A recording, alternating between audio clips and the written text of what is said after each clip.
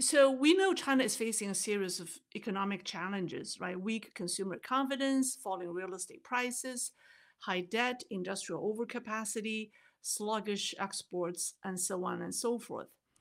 But the underlying issue of the faltering economy, in my opinion, is a severe population crisis. China's actual population is far below than the official figure of 1.4 billion. I was never able to quantify it until today.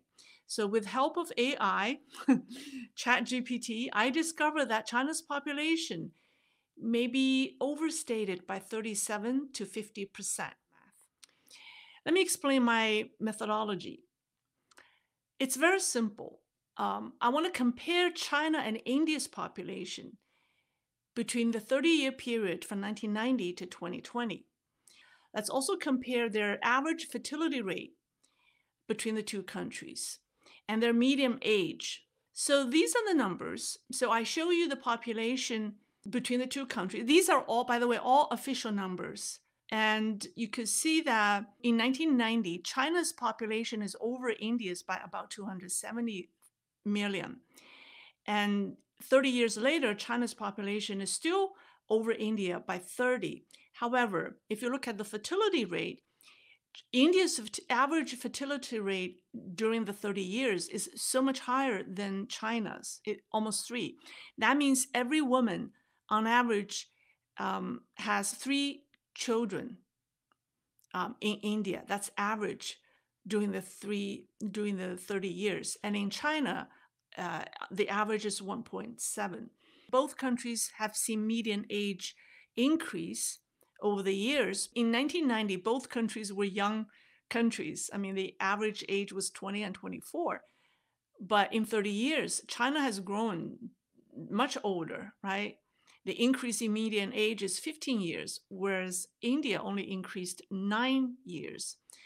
So when you look at these numbers, you wouldn't think that there's a problem, but mathematically, we know there's a problem.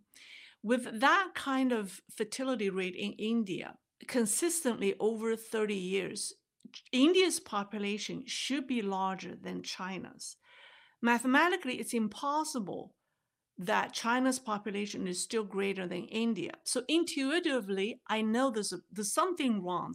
This comparison is wrong. Mathematically, it's impossible. With the help of AI, I embarked on my journey. I decided to do the math.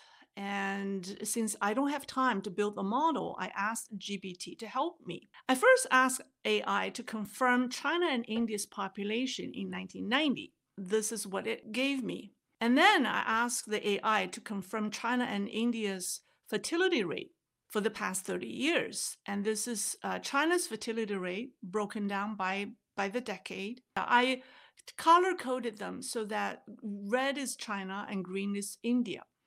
So you see, China's fertility rate was 2.3 in 1990, and it decreased to 1.7, 1.5, and then by 2020, it's 1.3. Now, these are the official numbers. There's an expert on Chinese demographic research. His name is Yifu Xian, and he is a scientist at the University of Wisconsin-Madison. And he pointed out that the real fertility rate in China from the year 2000 has been 1.1, and not 1.5 or 1.7. So, but for the time being, just assume, let's use the official data. Let's assume it's 1.7 because I want to use all official number. And the India's fertility rates, as you've seen, also declined, but it's still relatively high. It was 4.0 and it's now 2.2. So if you calculate the average fertility rate, India's average for the past 30 years, its fertility rate is 2.97, almost 3, and China's is 1.7. So then I asked GPT to apply the fertility rates for each country and give me the total population in 2020 for India and China respectively. And this is the results it generates. So 2020 population, India's population was 1.38 billion. China was only 890 million. And I compare them to the official or the announced population and we've got a problem. So this is the official population, right? And China's official population is 1.4 billion. I did a comparison. So here's the comparison. This is the problem. So we have the official population compared to Lay's calculated population. India, the data is within 4% margin of error. So the discrepancy is 50 million. But in China, it's the other way around. The official number is 520 million higher than my estimated number, and it's 37%. China's real population, according to this calculation, this model, based on the official fertility rate and based on the official population of 1990, should be 890 million, not the 1.41 billion. So what's going on? I then asked ChatGPT, I say, why is there such a huge discrepancy for China's population? And the AI replied, well, it could be because we used a set of simplified assumptions. The AI said, fertility rates alone don't fully capture population growth. And it says our calculation only accounted for fertility rates and didn't factor in important variables such as mortality rate and life expectancy. Okay, so my intuition tells me there's no way that 500, China has 500 million more people because everyone lives longer. So I want to quantify the impact on population due to improved life expectancy. So I asked AI, I said, what's the life expectancy change for China in 30 years? Well, the answer I got was it increased from 68 years old to 78 years old. So an increase of 10 years. I asked the same question for India. It increased from 58.6 to 70.2. There's an increase of almost 12 years. I then asked AI, can you quantify the increase in life expectancy in China and India? And how does that increase contribute to population increase over the 30 years? It says 10-year life expectancy increase in China contributed to 42 million increase in population in China and 47 million increase in India. So the increase in life expectancy only accounted for 42 million of the 520 million discrepancy. It's very small. It's not enough to explain the discrepancy, right? India, which experienced a bigger jump in life expectancy, right, because it's almost 12 years as opposed to 10 years, didn't have a bigger discrepancy. So if life expectancy change is the reason to cause increased population, why would that only be a problem for China but not India? From there, I conclude that life expectancy is a very minor variable in the scheme of things in China. So then AI gave me another reason. It says migration. I just asked AI, I said, do you really think 500 million Chinese, which is more than the total population of the United States and also more than the total population of EU, migrated to other countries during the past 30 years?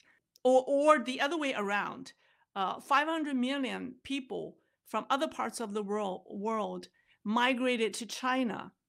AI said no, right? It agreed with me that migration is not an issue. It should not contribute to 500 million people discrepancy. Then it gave me a third explanation. It says population momentum. And this is what it exactly said. It said, even with low fertility rates in recent decades, China's large population in the 1990s has a building momentum due to the prior high fertility rates. This means that even though the fertility rate dropped significantly, the population continued to grow for a time as older, larger generations aged, but didn't immediately shrink due to low birth rates. Our model didn't account for this momentum. If that were the case, well, why India, which also has a large population with building momentum, which also experienced decline in fertility rate, didn't have this problem? And then the AI started to repeat itself by saying nonsense. And I told it to stop. I told it to stop defending the Chinese government unnecessarily, and it would make it not credible. And then the AI finally said that I was right, suspecting that the Chinese population data is wrong or is overstated. And it says, "Thank you for holding me accountable. Moving forward, I will ensure to maintain clarity, transparency, and objectivity." That's what AI told me. I'm still not done yet. I did another exercise. I asked AI to recalculate everything by replacing the official fertility of 1.7 and 1.5 from the year 2000, right? From 2000 to 2010, replace them with Dr. Yi Fuxian's fertility assessment of 1.1.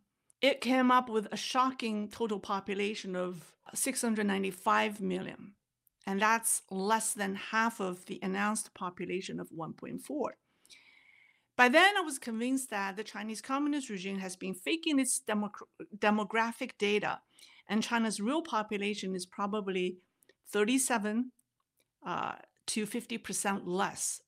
Now, we didn't see a sudden decline in consumer spending until only recently because the Chinese economy has been investment driven. So now that investments are leaving China, people started to look at consumer spending data. And this issue become more prominent or more pronounced. And also, population loss took place over 30 years, and particularly started since 2000. And this reduction in population didn't show up as reduction in consumer spending until this generation reached the age of 18 or even older when they started to spend money. So now we start to see the impact on consumer spending because there's a time lag. In addition, this number doesn't include the population losses during COVID. I discussed the high casualties linked to COVID before and started in 2023 and continued into 2024. China suddenly saw a wave of kindergarten closures. So in some cases, private kindergartens have been shrunk by 20% in some regions. So for all these factors combined, I think China's real population may be between 600 million and to 800 million.